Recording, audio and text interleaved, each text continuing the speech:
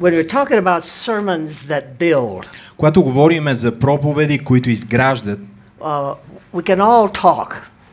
всички може да говорим, нали? But preaching demands creativity, using and sharing the Word of God today. Но когато проповядваш, ти трябва да използваш творчество, за да може по подходящ начин да изговаряш Божието Слово. And this is true because of the competitors that we have. И това е вярно и валидно, понеже имаме конкуренти. Your competitors are TV, media. И медиите, телевизията, те са нашите конкуренти. TikTok. We have competitors now that grab people's attention. И имаме сега реални истински конкуренти, които хващат вниманието на хората. And we're living in a very fast-paced world. И живееме в забързан свят. So our attention span gets shorter and shorter. И нашата възможност да приемем информация става все по-кратка и по-кратка. There are TED Talks, TikTok. Имаме разговорите по платформата TED, TikTok и така нататък. So when you're sharing with people, you have a very short period of time to really grab their attention and so that they will feel compelled to listen. И когато споделяте с хора, ние имаме много кратък отрязък от време да може да споделим, така че в този отрязък от време те да са способни да приемат тази информация. Because most people decide within the first 3 minutes whether they want to listen to you or not. Понеже повечето хора решават в рамките на първите 3 минути дали ще те слушат или не. Are you timing me? Засичаш ли ми време? So we have to engage in what's called the art of preaching. И ние всъщност трябва да се въвлечем в това, което аз наричам изкуството на проповядване. So, but always remember that there are different categories, as I mentioned earlier this morning. Но нека да държиме в ума си, че има различни категории, както споменах тази сутрин. There's some who need to know Jesus, be introduced to him. Има някои от хората в нашата публика, които трябва да им бъде представен Исус. There are those who are already Christians. Има други, които вече са християни. So they need to hear an apostolic or prophetic word from God. Те трябва да чуят апостолско или пророческо слово от Бога. In other words, they need a now word that can guide them and help build up their faith. В други думи, им трябва слово за сега, което да ги води и да може да изгради тяхната вяра. How can we live a victorious life, serve God in the complexity of today? Как може да живеем един победоносен живот, да служим на Бог в сложния свят, в който се намираме? I don't know about you, but during the pandemic I had many calls. Не знам за вас, обаче по време на пандемията имах много обаждания, получих. Pastors that were shaken in their faith. Пастори, които бяха разтърсени, разклатени във вярата си. Because they had never lived through such disruption before. Понеже те никога не са живяли през подобен вид катаклизъм. You also have people in your audience that's going to be listening who are bruised, they're wounded, they're hurting and they're broken. И също така имате хора във вашата аудитория, които ще слушат, които са наранени, които са по някакъв начин разочаровани. You might say they're just stressed out by all of the events of life and they definitely need a word from God. Те са стресирани от всичките неща, които се случват в живота им, със сигурност имат нужда да чуят слово от Бога. So it's into this context that we have to preach God's word today. И в такъв контекст ние трябва да проповядваме Божието слово днес. By the grace of God, bring his eternal word and give inspiration led by the Holy Spirit 1000 years ago. That makes that 1000 years ago word relevant for modern man. Чрез Божията благодат ние да може да донесеме едно вдъхновение в живота на хората, така че слово, което е било от преди 1000 години, да може да бъде актуално днес. As I mentioned earlier this morning, we have to improve our communication skills. И както казах днес по-рано сутринта, че ние трябва да подобриме нашите умения за комуникация. Because we are competing for people's attention. Понеже ние се състезаваме за вниманието на хората. Now, as you know, or may not know, I don't know what training you have had. И вероятно някои от вас знаете или не какви вид обучение сме имали. But there's different styles of preaching. Но има различни стилове проповядване. I was telling Pastor Kaloyan yesterday. И вчера споделях на пастор Калоян. Because I've taught preaching homiletics for many years. И хомилетика и проповядване съм получавал за много години. I have a Bible school, a Bible college actually that we founded more than 45 years ago. В библейския колеж, който ние основахме преди вече 45 години. I said there's an issue now. I got to teach homiletics. Homiletics 1, homiletics 2. И каза, сега вече имаме толкова много въпроси, че трябва да получавам хомилетика първа част и хомилетика втора част. So I called one of my friends from the States who teaches homiletics in his Bible college. И тогава повиках един от моите приятели от щатите, който получава хомилетика в неговия библейски I said, колеж. I want you to come out. I want you to teach homiletics 1. И му казах, искам да дойдеш и ти да получаваш хомилетика първа част. In other words, homiletics 1, you have to learn all the rules. В хомилетика първа част трябва да се научите на всички правила, All of the parts. всички части. Then when you get through the homiletics 1, then I will teach homiletics 2.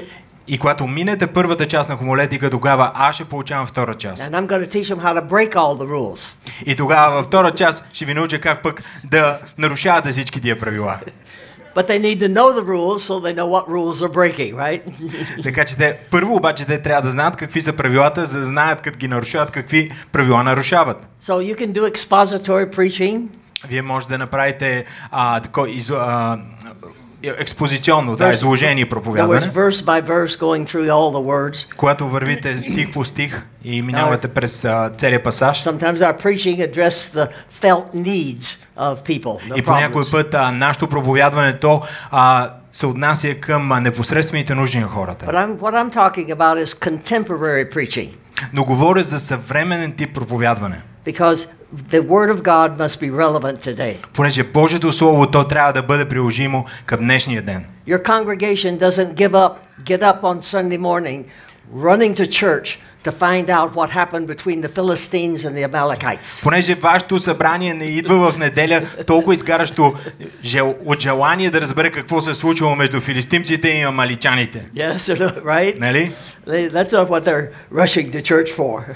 Това не е причината, поради която те тичат към църква. So we have to see that there's many options that confront the average person every day. Така че има толкова много възможности, които идват на пътя на един обикновен съвременен човек всеки ден. Two questions you need to always ask yourself. Два въпроса, които винаги трябва да задавате на себе си. After you finish your sermon, след като сте приключили с посланието, question number 1. Първият въпрос. Now what? А сега какво? Question number 2. Втори въпрос. So what? И какво? Какво от това? So you preach, you've told them, you've shared, so what? Ти си проповядвал и сега казваш, какво от това? Now what do I do with that? Какво правя с това? You see, we've got to really understand the kind of preaching that Jesus did. Ние трябва да разберем начин на проповядване, който Исус даваше на хората. He used the language of the people. Той използваше езика на хората. He applied his teaching to illustrations in daily life. И той приложи неговото поучение, илюстрирайки чрез събития, които са в ежедневния живот. Remember the ox in the ditch. Помните, когато говори за вола в ямата. The corn in the field. Когато е пшеницата и съответно полето. The birds in the air. Птиците, които летят във въздуха. In other words, we have to be preaching on global issues, but yet expecting change in the local level. Ние трябва да проповядваме за глобални въпроси, но в същото време да очакваме промяна в локално, на местно място. But we must always provide for a now what. Но винаги трябва да имаме следващия въпрос. А сега на къде? What do we mean? Life application. Трябва да имаме приложения, които директно да могат да бъдат прилагани в живота. So what is God asking of me? Какво Бог иска от мен? Now some people say that this kind of contemporary preaching is not spiritual. И някои хора казват, че този тип съвременно проповядване то не е достатъчно духовно. Well, that's the way Jesus preached. Това беше начинът, по който Исус проповядваше. He dealt with real life issues that his listeners had. Той се занимаваше с реални житейски проблеми, които неговите слушатели преживяваха. Remember, two sons. Помнете, двама сина. Cattle. Говореше за добитък. The woman who gave all of her offering in the. Жената, която даде всичките си пари в дарението. Farmer sowing seed. Фермери, които сеят семена. Hired laborers. Наемни работници. Debtors. Длъжници. Lost sheep, lost coin. Изгубената овца, изгубената драхма. In other words, what are we saying? We got to say God's word has to intersect with life. Всъщност, други думи казваме, че Божието Слово то трябва да намери пресечна точка с реалния живот на хората. How does God's word apply to me now? Как Божието Слово да бъде приложено към моята ситуация сега? So I call contemporary preaching focusing the word of God on everyday life. И това, което наричам съвременно проповядване, е да фокусираш Божието Слово към нещата, които занимават ежедневния ни живот. Where faith becomes something that is applied to real life. Когато вярата ни е нещо, което се прилага в реалния живот. What do I do in a death? Какво правя, когато се занимавам с дългове? What do I do when my business goes bankrupt? Какво да направя, когато бизнесът ми банкротира? How to respond if I've been betrayed? How do I respond if I have been betrayed? Как аз да откликна, когато съм бил предаден от някого? You see, we need to know what does God's word say, how do we respond to that? Ние трябва да знаем какво казва Божието Слово и как откликваме на него. We have to understand the difference between the world's value system and the kingdom of God. Трябва да разберем каква е разликата между светската ценностна система и тази, която е на Божието царство. So we must not only know the word of God, we must know how to communicate the word of God. Ние трябва не само да знаем Божието Слово, но да знаем как да го комуникираме. Now, it doesn't matter what techniques you learn about preaching. Няма значение толкова техниките, които ти научаваш за това как да проповядваш. Nothing substitutes for the anointing of the Holy Spirit. Нищо не може да е заместител за помазанието на Святия Дух. But the anointing of the Holy Spirit is not in how fast you go. Но помазанието на Святия Дух не е включено в това колко бързо ти се придвижваш. The anointing of the Holy Spirit is not how loud you talk. Не е за това колко силно говориш. Are you with me? С мене ли сте? Some people feel like the louder it is, the more the anointing is on me. Някои хора си казват, колкото по-силно е, повече помазание има. That's old thinking. Това е старо мислене. Nothing substitute for the reality of the Holy Spirit. Но нищо не може да бъде заместител за реалността на Святия Дух. Are you with me? С мен ли сте? So far. All right. Тука.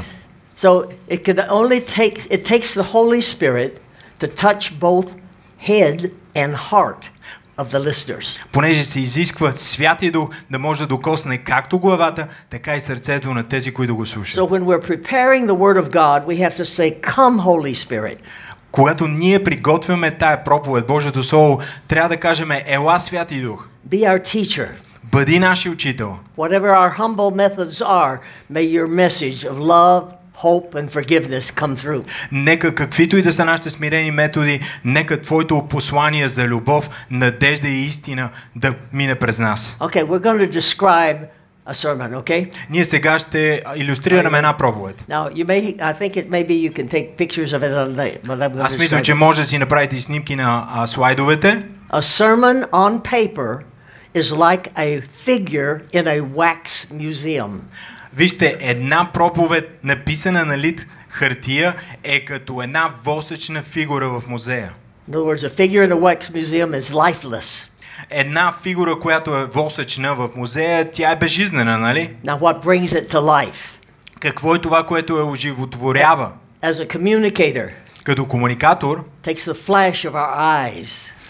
буквално е необходимо едно премигване на очите ни, блясък. The language of our face. Гласа на нашето лице, the sweeping of our hand, начин по който помахваме с ръка, the range of our voice.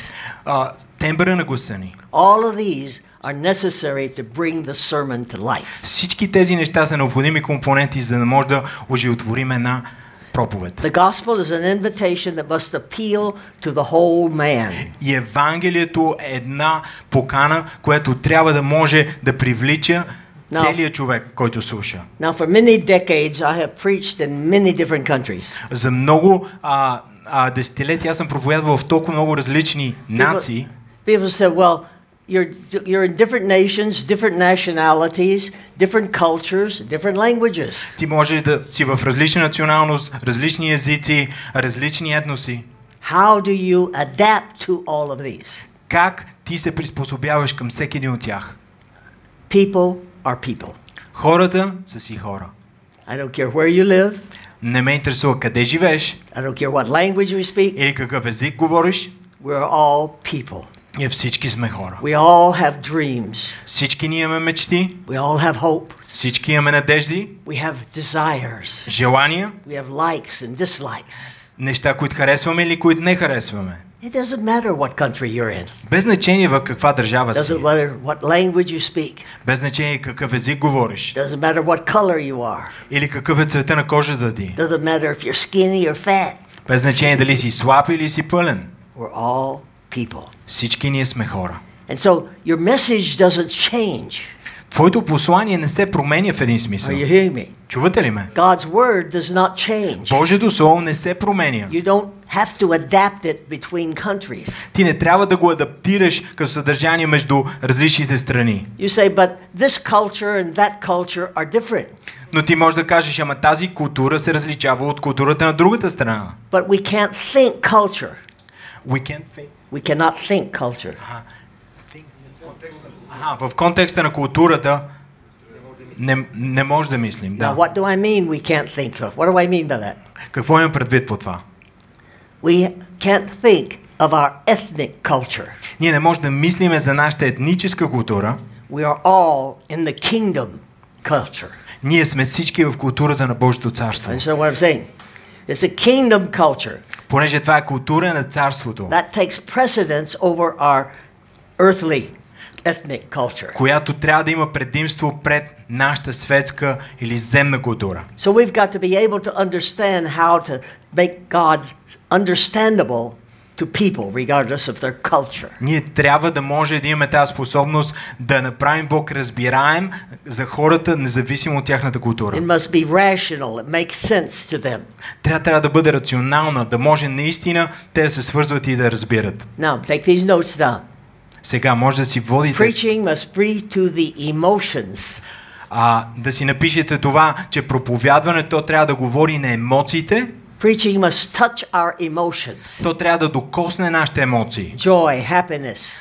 Радост, щастие. Hope, fear. Надежда, страх. Love, hate. Любов, омраза. These are powerful motivators. Те са мощни мотиватори. And people must be stirred to make that a desire to see what God has to offer in all of those situations. И хора трябва да бъде разбудено тяхното желание, за да видят какво Бог може да им предложи във всяка една от тези сфери. So beside emotion, preaching must be directed to the will. И когато говорим и за емоции, но проповядването трябва да бъде насочено към волята на човек. Because we have to decide, we have to choose, will we hear God, will we obey God? Понеже ние трябва да решим, да изберем дали ще се покорим на Бог, дали ще чуваме от Него. Because when we hear the word of God, we must respond to that truth. Когато чуваме Божието слово, ние трябва да откликнем на тази истина. So emotion, емоция, to the will, да говори на емоциите, на волята, and to the conscience. И също така на съвестта на хората. People have to. The Holy Spirit doesn't bring what do you say, condemnation, but conviction. Понеже Святия Дух, той не носи осъждение, той носи изобличение. In other words, the Holy Spirit brings the Word of God to bear on a man's moral sense. Святия Дух е той, който идва и говори на съвестта, на моралната част от човека. So there's a response to that. И има отклик, който да има следствие на това. I am a stickler. I am adamant. We must have altar calls. И аз съм абсолютно решена и съм твърдо убедена, че трябва да имаме призиви, така че хора да излизат напред пред олтара. A sermon is not a lecture of information. Понеже не говориме, проповедта не е лекция, не е предаване само на информация. It's the word of God that demands my choice or my decision about things. Понеже Божието слово то изисква моето решение, изисква това аз да направя избор. Your choice may be throw away your cigarettes. И твой избор може да бъде в това просто да си хвърлиш цигарите. Oh, I'm taking drugs. Или пък ако взимаш наркотици. Alcohol. Алкохол. Pornography. Порнография. In other words, God's word will touch those areas in our life. Божието слово ще докосне тия сфери в нашия живот. So we make an altar call, that is called. И когато ние правиме призив, олтарен призив, хора да излезат напред. Now I'll talk more about that later. Аз ще говоря за него малко по-късно. In other words, we want to have opportunity that they can express some sign, some indication to God. God, I'm wanting to change, I'm wanting to obey, I'm wanting to become what you want me to become. Ние искаме да им дадем шанс, така че те да могат да изразят някакъв вид отклик, някакъв вид решение. Господи, аз искам да се променя, аз искам да мога да откликна на Твоето слово. You may ask them to stand. Може да ги призовете да се изправят, да дигнат ръцете си, kneel, да коленичат. If you're in a dinner, sometimes it's fill out a form. Или ако сте някъде седнали, просто да попълнят формуляр. Other times it's come forward. Или в други случаи просто да ги призовете да излезат напред. In other words, all of these are indications of their desire to make a new, fresh commitment to God. Всички тези действия са индикация за тяхното желание да преспосветят и направят ново посвещение за това да следват Бога. You preach it, God has to work. You give the altar call. Ти проповядваш, Бог работи, ти правиш призив. The choice is theirs. И избор е техен. If nobody comes, ако никой не излезе, they're not rejecting you, they're rejecting God. Те не отхвърлят тебе, те отхвърлят Бога. Are you with me? С мене ли сте? So don't be afraid. Така че не се страхувайте. That's the trick of the devil. И това е трик от дявола.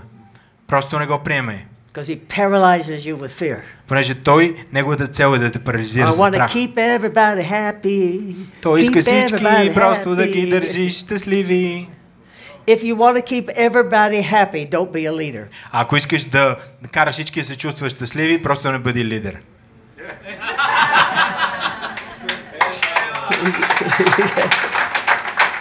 Because leaders cannot keep everybody happy. Понеже лидерите не могат да държат хората постоянно щастливи. If you're keeping everybody happy, you're not a leader. Ако ти караш хората постоянно се чувстват щастливи, ти не си лидер.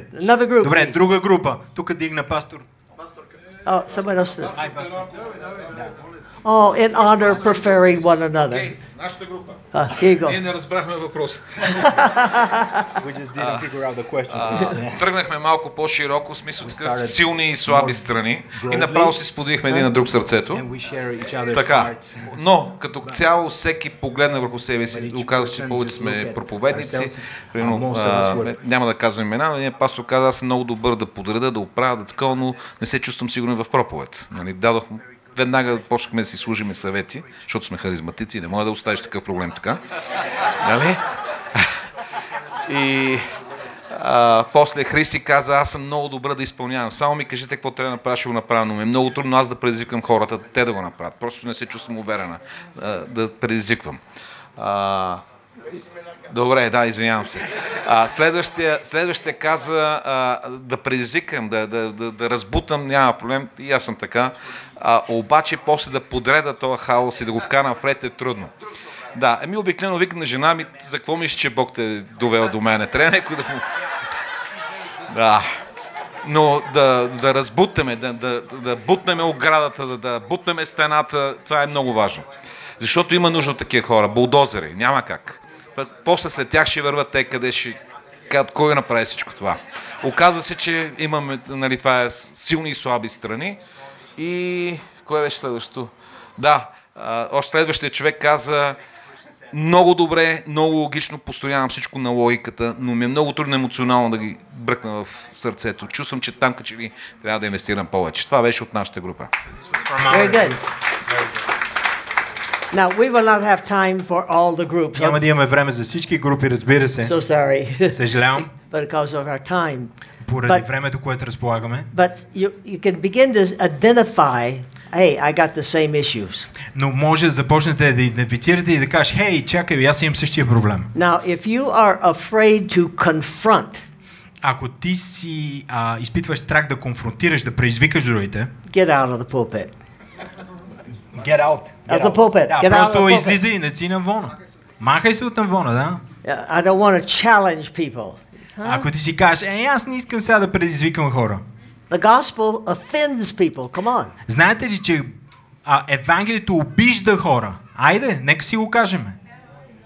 Are you with me? Да, с мен ли сте? We don't have to be intentionally offensive. Ние не трябва да съзнателно, целенасочено да обиждаме хора. Or beat people, no. Да ги биеме. But we have to confront issues. Но ние трябва да конфронтираме определени проблеми. Now, many of us have a wrong impression of confrontation. Let me write this down. И много от нас ние имаме грешната представа за това какво означава конфронтация. Many people think if I confront, it's to fight.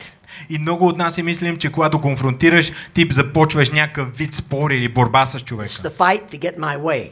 Това е пробивам си път и в крайна сметка трябва моето да бъде. No. Не, това не е конфронтиране. Confrontation is to confront for resolution. Конфронтацията означава да конфронтираш с цел разрешение, с цел развръзка. You want to confront to bring resolution. Ти конфронтираш, за да можеш да доведеш разрешение. So we do need to confront people with the truth of the трябва да word of God. конфронтираме хора с истината на Божието Слово. When Peter was in the boat, Когато Петър беше в лодката, and he asked Jesus if it's you, let me come to you.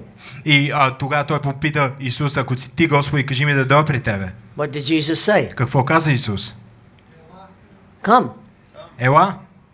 Now that he confronted Peter Той конфронтира Петър with the truth of what Peter asked. с истината за това, което Петър попита. It's me, so what are you going to do? Така че, какво ще направите вие? You going to stay in the safety of your boat? You going to step out? Вие ще стоите в безопасността на вашата лодка или ще стъпите извън нея? In a form, that's a form of confrontation. И това е форма на конфронтация. Okay, good. Thanks. These are good. Благодаря. Good. All right. Next, one more group. Още една група. We had a brother here. I think he had one of you. Same. Same. Same. Okay, come on. Here we go. Нашата група си е перфектна, ние всичко си разбираме. We know everything. Woo, I come to you. Шегувам се, разбира се. Of course I'm kidding. Всички тези точки са места, където човек е добре да положи усилия върху това да бъде проводник за Святия Дух до сърца на хора. Но, примерно, стигнахме така до извод, че предизвикателството е едно от слабите места, като че ли може би преди сме предизвиквали твърде много хора и това ги е отблъсквало и затова сега като че ли сме оставили нещата на течението и не правим крачка за това да предизвикаме хората, за да направят някакво решение. Като че ли оставяме те сами да направят своя избор, а не слагаме това предизвикателство пред тях. Също така, като че ли искаме да обясним много от нещата в интелектуалност, за да може всякаква група от хора, такива, които са си чели дълго време Библията и такива, които не са си чели дълго време Библията или изобщо не знаят част от Библията, да могат да влязат в целта сърцевината на посланието. Се отплесваме в интелектуалната част да покажем цялата история, за да може да извадим сърцевината, но понякога това обягва да стигнем до сърцевината, понеже времето свършва и не остава време да извадим целта. Още нещо имаше ли, което да... Да, за съвестта. Че съвестта е едно от нещата, което е силна част на нашата група. Успяваме да достигнем до съвестта и сме много скромни, да. Има какво още да си помислим по нещата, които да усилим в това посланието да бъде в още по-добра форма. Okay, thank you. Wow, wonderful. Now, if nothing else, I hope we provoke you to think. Ако нищо друго няма да си хванете от това, поне ще ви провокирам да мислите.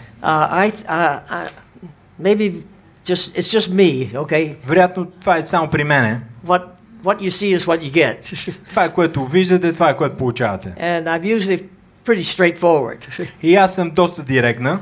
And I'd say, pastors, you say you don't want to confront, you want to be more gentle. И пастори, които казвате, аз не искам да конфронтирам, искам да съм по-нежен. I say, then you are being too pastoral. И тогава казваме, ти си твърде пасторален.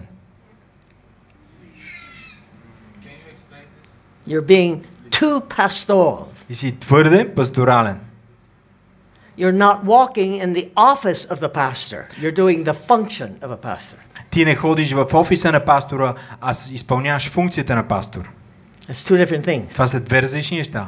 The function of the pastor Функцията на пастора is being concerned about people, е това praying да бъде for them, загрижен visiting за them. хора, да се моли за тях, да ги посещава. The office of the pastor is to grow up and do something. Но офиса на пастора е да може да направи нещо, да порасне и да направи нещо с това. Calls for maturity. Който да призове към Grow up and зрялост. stop sucking on Да your спреме да spiritual цокаме. pacifier. И да сме с биберона. Okay, are you with me? С мене ли сте? So you want to walk in the office of the pastor. Вие трябва да може да ходите в офиса на пастора, в позицията на пастора. Don't be too pastoral. Да не бъдете твърде пасторални. Oh, is that okay? Now, see, there's something else that she said. I took it, there's something else you said I wanted to respond to. Help me quick recap. About their speaking to the mind intellectual, Mind is very- the railing sometimes people. No, okay. The application, Huh? the last part, to challenge the will to respond. Oh, to We are respond. quick. The will to respond. They're not bringing like challenging, altar calling, this Yeah. kind of things. It's not decisive to bring people to. Well, to me, altar respond. calls are non-negotiable. За мен е това да призовеш хората да излизат напред пред алтара, това не подлежи на преговори. If it's not whether somebody answers or responds to the altar call is not my responsibility. Понеже това дали някой ще откликне на тези алтарни призиви, това вече не е моя отговорност. You don't want to summarize a sermon. You want to bring that sermon to a place of decision. Ти всъщност не Response. трябва накрая да обобщиш службата, а да можеш да доведеш чрез твоето послание хората до място на решение. To application.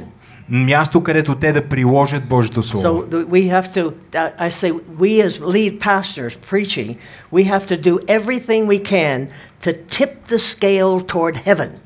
И всъщност ние като пастори трябва да направим всичко по нашите възможности, да може да наклониме везната към небето.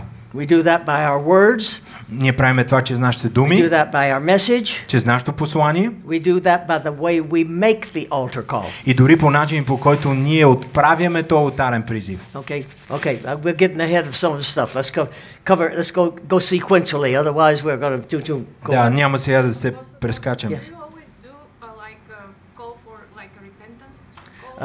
Okay. Do you always Translate. Михаил пита въпроса дали винаги тя прави призив за покаяние в края на всяка една от нейните In служби. some circumstances, yes.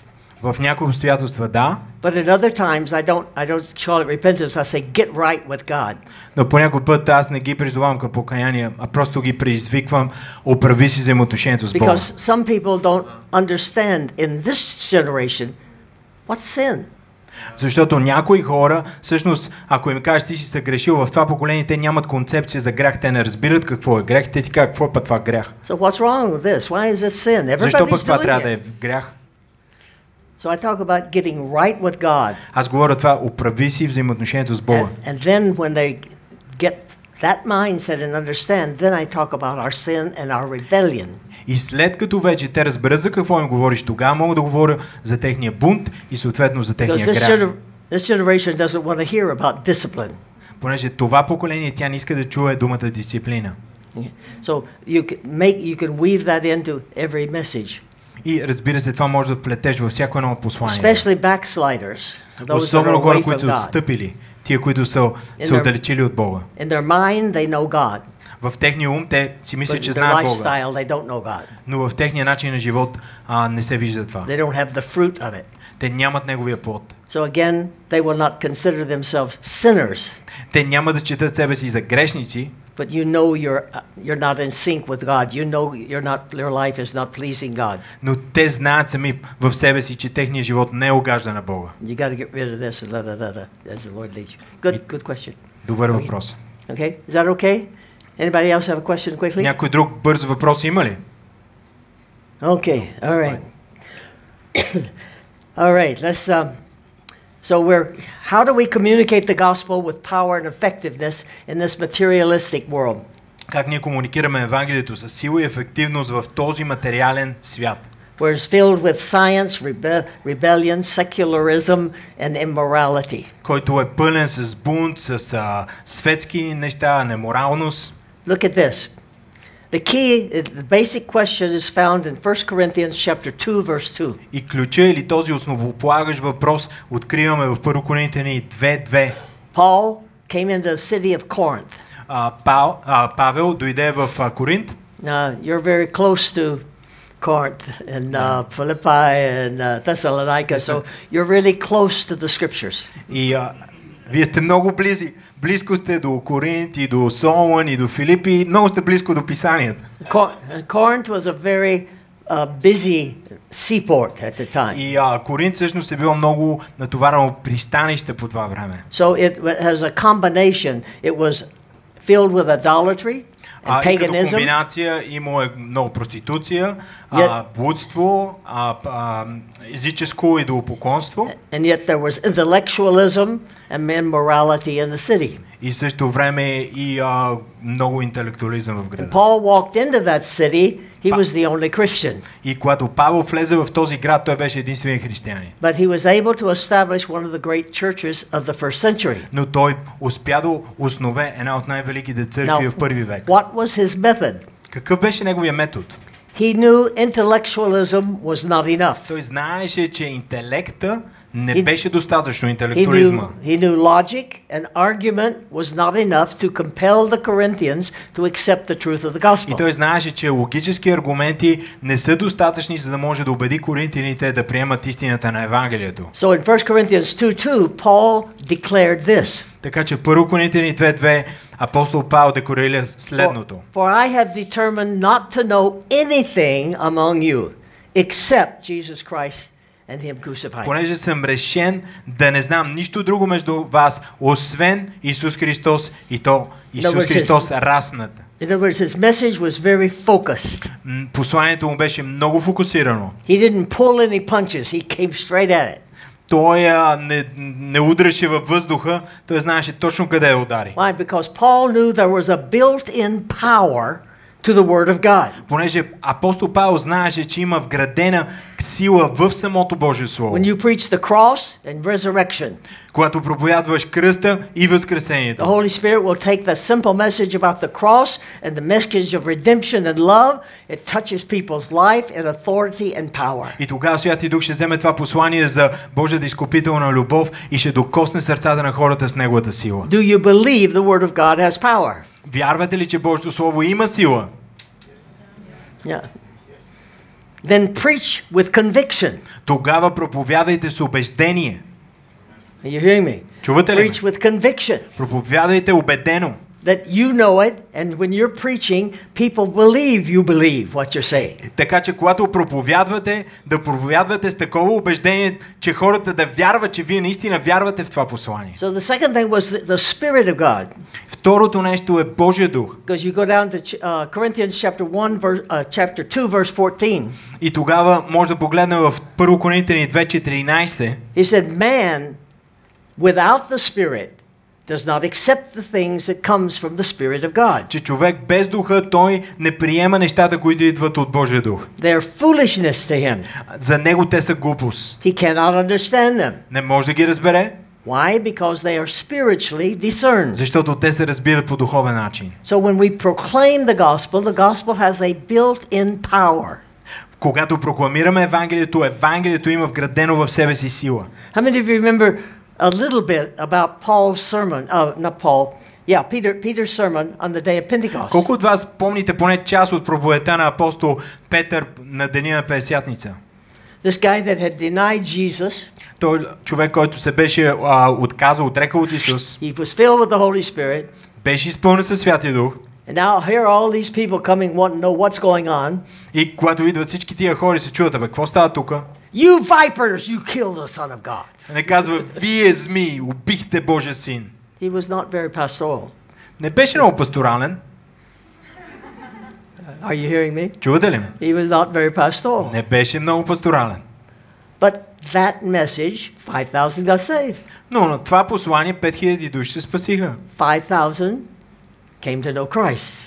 5000 души познаха Христос. So we have to see this is where if we will say what God says. Така че трябва да видим, че ако казваме това, което Бог казва, Not with condemnation. не с осъждение, But in love. но в любов, but it's still true.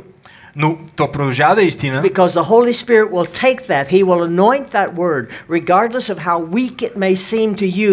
It is, He will, no matter how primitive sometimes our delivery is, it will communicate to the heart and the mind of those that are listening. понеже in ако power. кажем точно това послание, без значение колко си мислиме, че примитивно по начин, по който го поднасяме, Святия Дух е той, който ще го вземе и ще докосне сърцето и ума и ще говори в живота на хората. The truth sets people free. Истината освобождава. Not pablum, not baby food, Не просто някаква бебешка храна, but know the truth. но да знаеш истината. However, we must rely upon the Holy Spirit. Въпреки това ние трябва да разчитаме на Святия Дух. But while we rely upon the Holy Spirit, that doesn't mean we don't study and we don't prepare. Но когато ние разчитаме на Святия Дух, не означава, че ние не изучаваме Словото и не означава, че не си подготвяме проповедите. We need to pray, prepare, plan and practice. Ние трябва да се молим, да се подготвяме, да планираме и да практикуваме. You hear me? Чувате ли ме? For instance, Например, to go back to Peter, нека се върнем на Петър, walking on the water, right? който ходеше по водата към Исус. I don't know about your Bulgarian Bible, but in English, the English Bible is not very strong. Не знам за българската Библия, но английската не е особено силна. When Peter asked Jesus, is it you? И когато Петър попита Исус, Исус е ти ли си?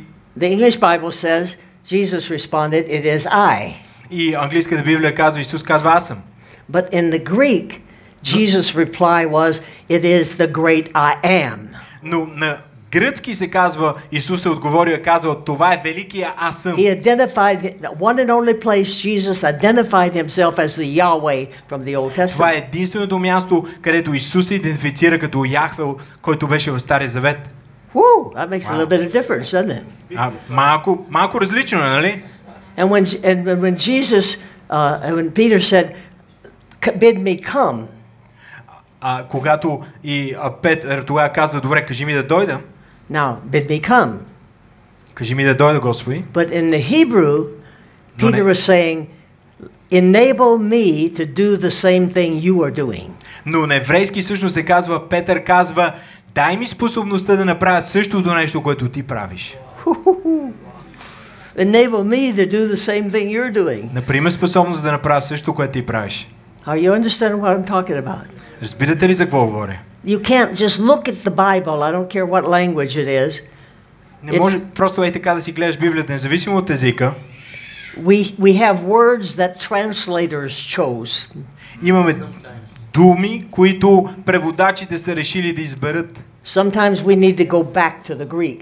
Понякога трябва да се върнем и да видим оригинала в гръцки. Now you don't have to be a Greek scholar, okay? Не трябва да си някакъв учен в гръцки, разбира се. You can use Bible concordance. Може да използваш конкорданс библейски. It's amazing. You can Google a lot of stuff. И много от нещата можеш да ги откриеш в Google. But you better know how to discern the right and wrong from it. Но ще се научиш да разпознаваш грешното от правилното. But when you get some of those deeper meanings. Но понякога, когато намериш тия по-дълбоки значения. I don't know. Did I share Hebrew? I don't know if I shared here. If you go to Hebrews chapter 11. Ако например отидеш в Евреи 5. 6 глава Евреи. It says, therefore, at this time you ought to be teachers. И където се казва, че до сега би трябвало вече да сте учители, да сте станали учители. But in the Greek it's different. Но на гръцки е различно. It says, by this time you are obligated to be teachers. На гръцки се казва, до това време сте длъжни да сте вече станали учители. In English it sounds like a suggestion. You ought to be. A suggestion. На английски си е просто някакво предложение. Бе, трябваше да станете. The writer was not making a suggestion. Но автора на Евреи, той не правеше предложение. He's saying you ought to be. No, you are obligated to be. Той казва, вие сте задължени вече да сте учители. That makes a difference, doesn't it? Това е различно, нали? Makes a difference. Различно. Now that means now, do I believe in the Holy Spirit? Yes. Вярва ли Святия Дух? Да. But I also believe in study. Но аз също така вярвам в изучаване на If you Словото. don't study and upgrade yourself, you'll keep regurgitating, spitting out the same old things you've always been saying for the last 20 years. И ако ти не се развиваш, ако ти не изучаваш, ти просто ще рециклираш същите неща, които си говорил през всички тия години. Hello, are you lovely? I love you, okay? Обичам ви, да знаете. I love you. I love you enough to get after you, okay? Come on. Достатъчно ви обичам, за да ви погна. Now, the Holy Spirit anoints the words we say. Понеже Святия Дух, Той помазва думите, които казвам. God told Jeremiah, I have put my words in your mouth. И Бог каза на Еремия, аз сложих моите думи в твоите уста. So we have to speak the words, and when we speak the words, the Holy Spirit anoints the words. Понеже ние трябва да говорим Словото и когато говорим Словото, Святия Дух е този, който го помазва. Are you with me? С мен ли сте? It's your break time. Вече е време за почивка.